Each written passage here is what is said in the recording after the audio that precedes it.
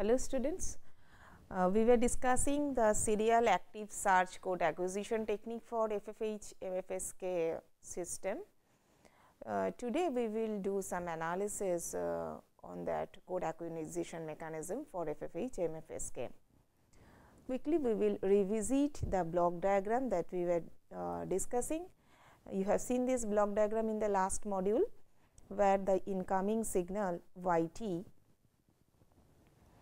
was getting mixed with the locally generated PN sequence and which is also driving the frequency synthesizer.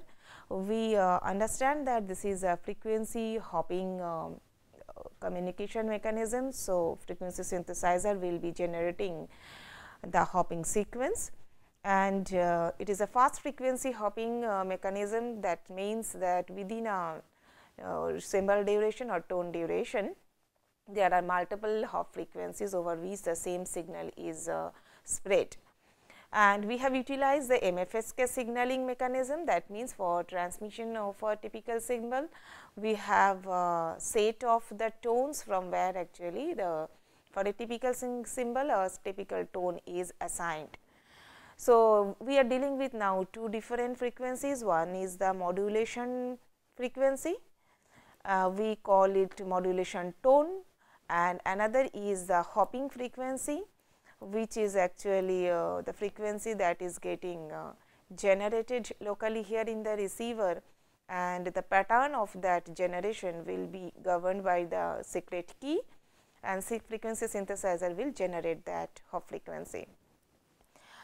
So, these two different frequency terms that are there inside with the incoming signal, we are now multiplying with the mainly the hopping frequency to de-hop the signal. So, this is a spreader or the mixer, whatever you say, and the signals are actually then passed through a band pass filter having a bandwidth of capital B. We saw that then the filtered signal is passed through a correlator. It is a non-coherent detector architecture.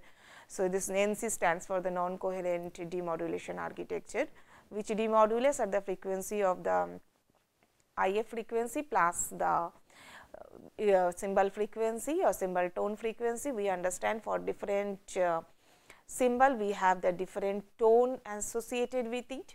So, the center frequency of the demodulator, so there is a bank of demodulator, and the center frequency of each and every demodulator is synced with the different frequency stages of the frequency modulation tones. And any one of the at a particular moment, any one depending upon which symbol was transmitted, hence which modulating tone was transmitted, any one of the demodulator architecture output will give you the maximum or the peak at a particular time, and hence this maximum is picking up over a duration of n into th, I mean equal to the symbol duration. You will select any one of these bank of the modulator output, and then it will be threshold compared and will adjust or update the clock. That was the block diagram as we understood last time.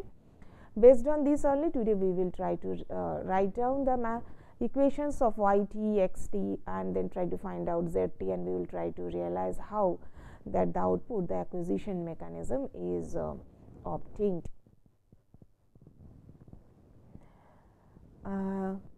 So, from here we also understood the time frequency diagram of this fast frequency hopping MFSK signal.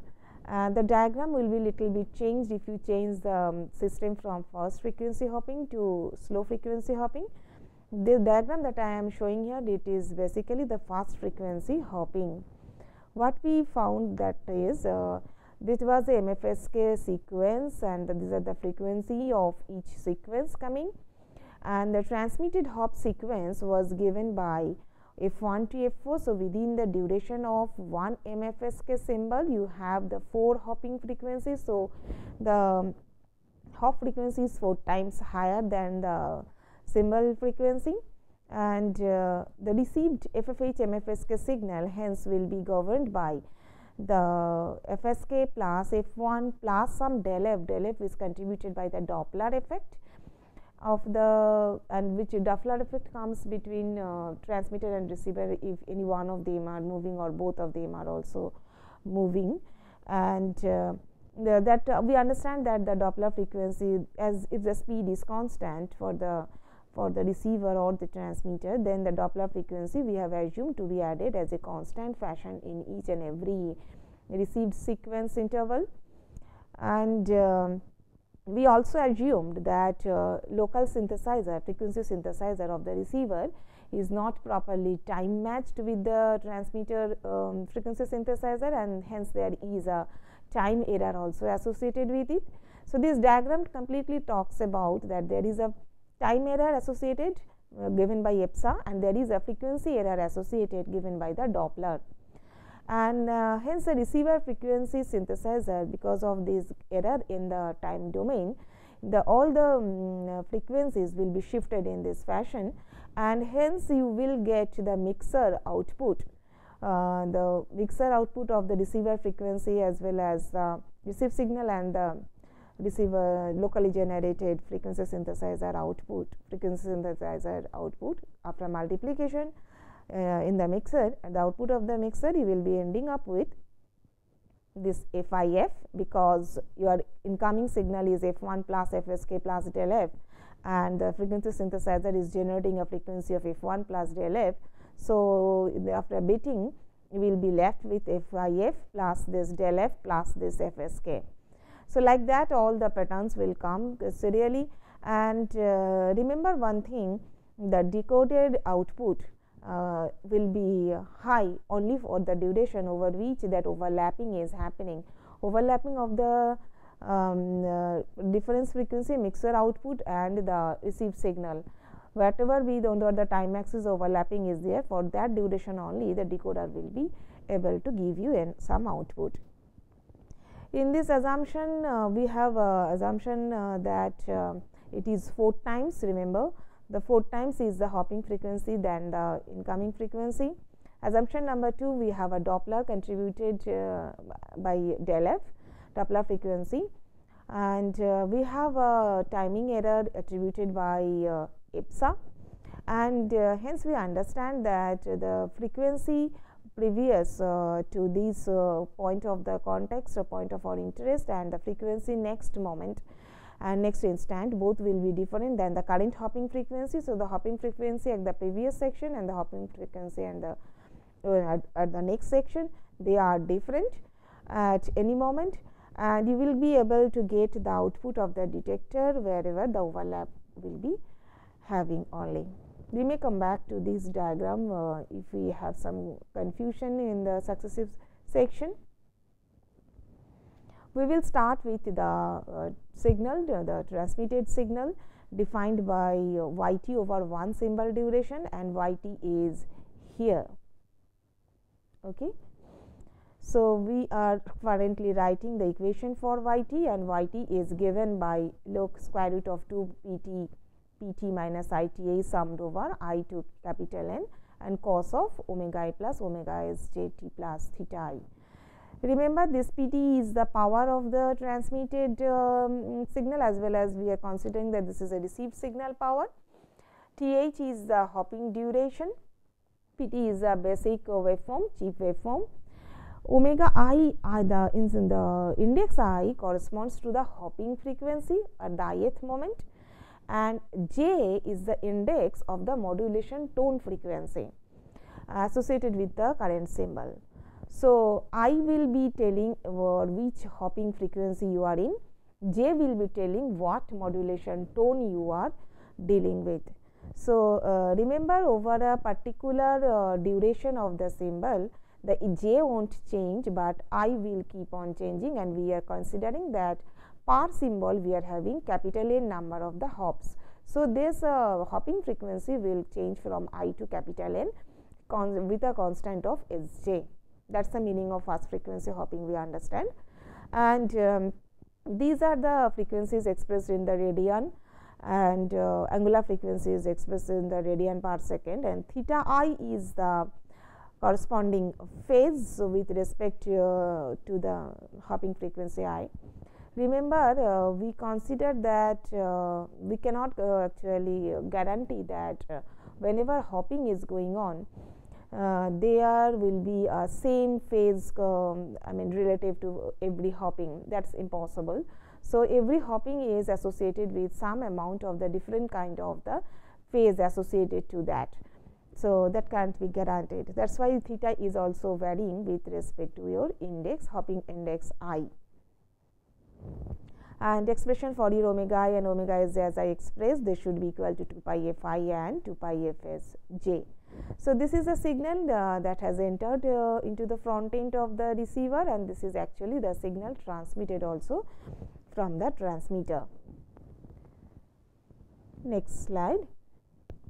We have seen that PT is nothing but the pulse given basic pulse shape, and we will redefine what is the meaning of this PT is here. PT is nothing but within this hopping duration, PT's value will be equal to 1, otherwise PT will be 0. And if we assume that the received signal is also affected by the Doppler frequency, and it is having a Doppler shift of del f, and there is no timing delay associated with it. If I first only introduce changes due to the Doppler shift, then the received signal y dash t will be written as like this. Remember that earlier wi plus wsj is getting associated with another shift attributed by the Doppler shift of del f, and now we are also associating the noise, incoming noise associated with that. And remember, this is an additive wide Gaussian noise process, NT is, and NT is having, it is a complex Gaussian noise. So it is having a cos as well as sine, in phase and q phase component written here. And remember, like others two guys, we have added, we have represented Doppler shift in terms of its angular domain, and del omega will be represented by 2 pi del f. So now the equation 1.1 is now changed to 1.3 when Doppler shift is added or contributed into the received signal model, and noise is added, complex wide Gaussian noise is added also. After that, when the dehopping will be happening, the dehopped signal, the xt, that signal will be looked like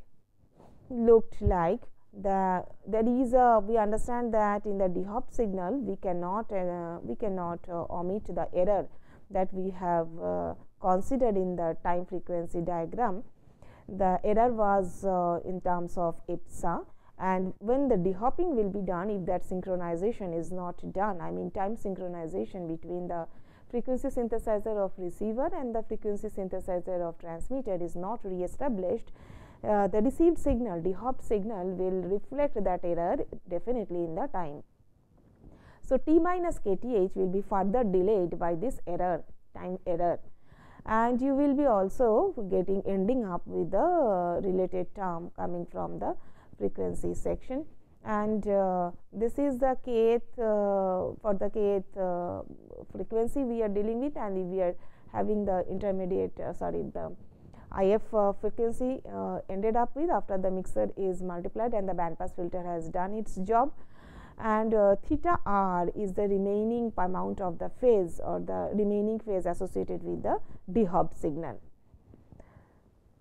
Remember, if this delay, this relative delay, it is relative to the receiving hopping signal, if it is assumed that this delay is not large than the hopping interval or hopping duration th.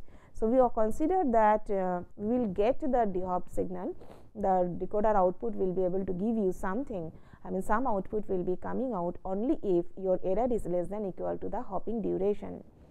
If this hopping duration, if it crosses the hopping duration, then it will be considered that no signal at all correlation will occur over the, because there is no common overlap and you will not get anything at the output of the decoder. So the perfect 0 is expected to get at the output of the detector. We understand that the incoming signal is now having a Doppler effect, having a time error effect, and so the mixer output ZT the mixer output will be showing, if I try to see the incoming signal with this all this kind of the errors associated with it, we will be able to see that the mixer output is now will be reflecting both the Doppler error or the effect of the Doppler, as well as he will also reflect the error of the timing. And this has got expanded because we have also incorporated the noise, complex Gaussian noise term. We have also got a new term here which is called the OX, which denotes the order of the, it denotes the term of the order of this X. And remember this phi IR, what we are seeing here, the related is the equivalent error in the phase, it will be given by the theta I minus theta R, I mean receive associated phase associated with the ith hopping and the received phase, plus the omega I minus omega f into multiplied by the epsilon term. And if I consider that the error is less than this timing duration, hop duration, then the double frequency term will be coming up, and so it will be collapsing to the single sum like 1.5. So, fundamentally this is the term that is coming up at the output of the mixer because of the presence of the both frequency error as well as the timing error in a FFH MFSK signal. So, now we will enter into the detector section, and we will try to see that if I now detect it, I mean in the detector it will multiply with the signal in the ith path as well as in the qth path by the in phase and the quadrature phase component. Remember the detector, prior to the detector there was a band pass filter, right, and the band pass filter has filtered the incoming signal at the frequency of FIF or equivalently omega IF, the term we have seen in the ZT.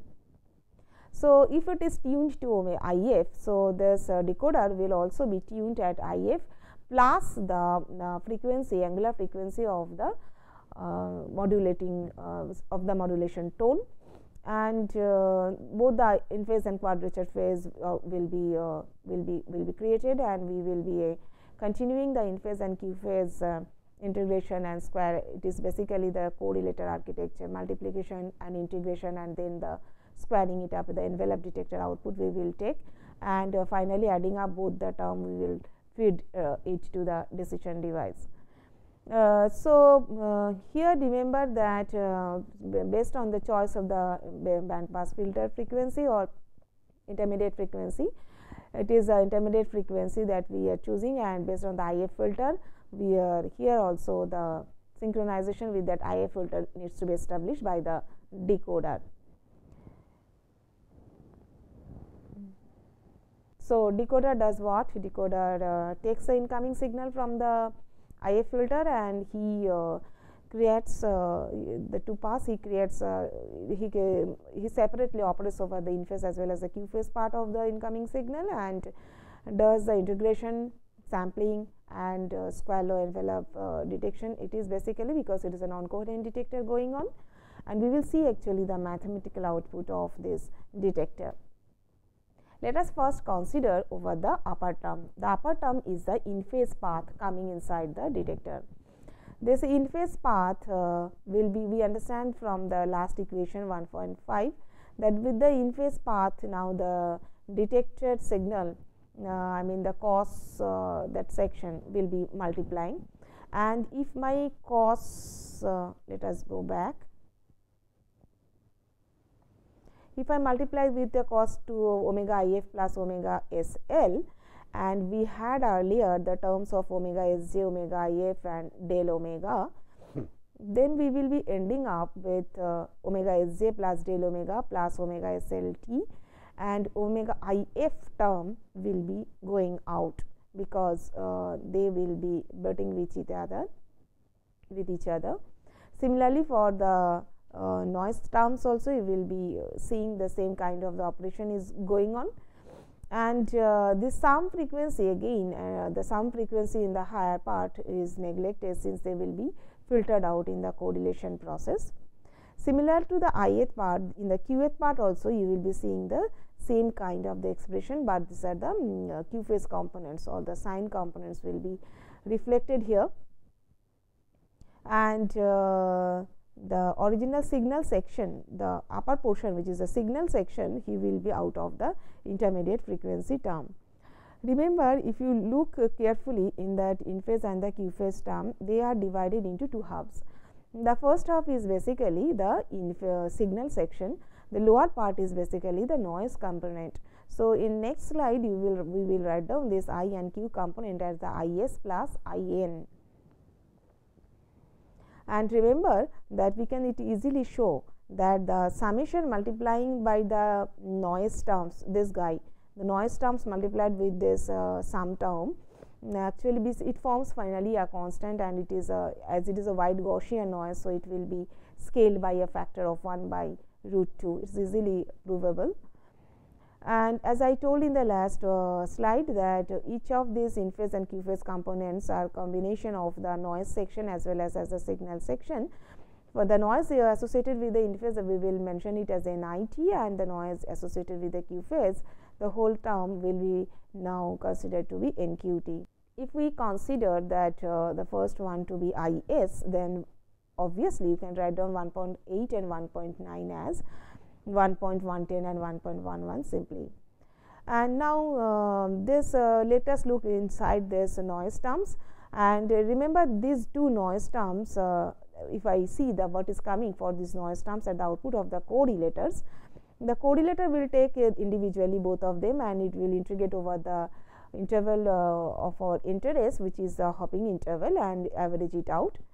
And if we do the same for the I and the Q phase, we will find that the variance also can be easily calculated, and both the variances for the two paths will be equal and will be given by the eta 0 by 2 by Th, where eta 0 by 2 will be your two-sided power spectral density of the noise, wide Gaussian noise, and Th is our hopping duration.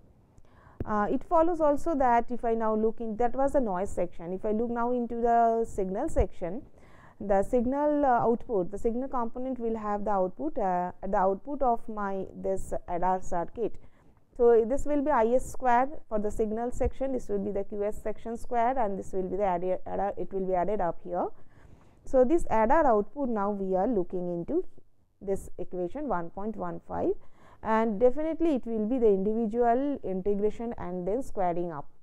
So, correlation and then the squaring up according to the architecture. It will a first correlation, it will say integration part, then the sampled integration part is getting squared up for both the paths. So, the same thing we have done in the equation, nothing else. And if you solve it by substituting the values of the IT and QT from here, equation number 1.8 and 1.9, where we will be ending up? We will be ending up with this equation of the P sign of this guy. Capital P is the power of the transmitted signal. Del F we understand is the contribution coming from the Doppler frequency or the Doppler shift. FSJ is the frequency associated with the jth modulation tone, and remember this L is the frequency associated with the Lth modulation tone. Actually, this substitution is coming because of this errors, del F error, as you are actually may get some interference from the neighboring modulating tone, and so the difference of these two tones will be reflected in the computation of the IS square plus QS square. Also, you will be able to see that there is a contribution from the timing error section, and so it won't get multiplied directly with the T square. There is a difference between the remaining time period for which actually detector is creating the output. This is the remaining time interval that is coming into consideration in computing the IS square, the total value of signal component. And the correlation of this frequency hopping signal for a frequency error del F and a time error epsa, it is equivalently same as if when P is considered to be 1 and if FSJ and FSL are actually considered to be same. I mean, there is no ambiguity, and we could properly select the modulation tone in the receiver if that is the situation. Then this whole equation will look like this. We call this factor as ambiguity function. So, we will coming down here considering that my error, the timing error, is much less than the hopping duration, and this ambiguity will come down here, considering that my p is equal to 1 and then there is no ambiguity from the FS and FSJ detection. When this transmitter's modulation frequency is same as the receiver symbol frequency, that is situation when this FSJ and FSI is equal, FSJ is equal to FSL, and so that this square root of this term will now come to this fact if p is not considered to be 1 definitely. So, it will be coming like this. And now consider a case when the frequency error time times hop duration, this frequency error times this hop duration, I mean th minus this guy multiplied by this frequency error time, it is so very small.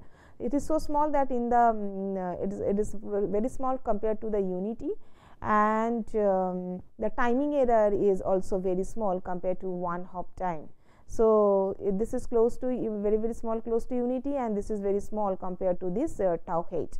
If this is the situation, and we assume that this non-coherent FSK modulation is going on, and we are thinking that the modulation tone are kept in such a way that the minimum gap between two tone, the nearest tones is they are separated by 1 by th Hz to ensure the orthogonality. If we consider like that, then this ISS square by QSS square, the signal component will be boiling down to this guy.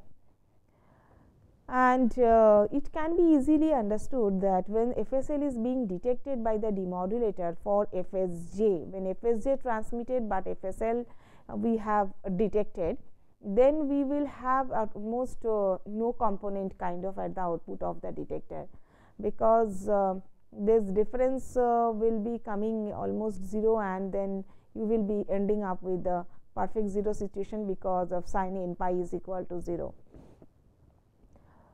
So, basic point is that the detector is the output is coming perfectly 0 and you are not getting anything if the tone frequencies or modulation tone frequencies are not matching, and desired signal you will only getting non-zero response only you are getting when the time frequency errors are, basically the condition is time frequency error should be very small, and you will be getting at the output with the for the desired signal only.